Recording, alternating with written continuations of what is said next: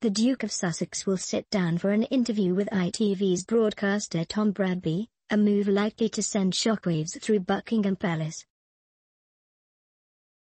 The chat is reportedly being recorded this month and will air in January to coincide with the release of Prince Harry's memoir, Spare.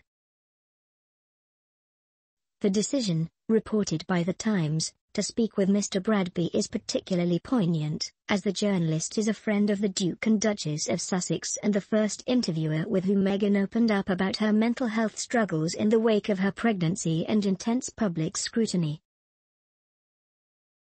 Reports Harry will speak with Mr. Bradby follow claims the Duke will publicize his book in the US with an interview with CNN's Anderson Cooper, to be aired on January 8.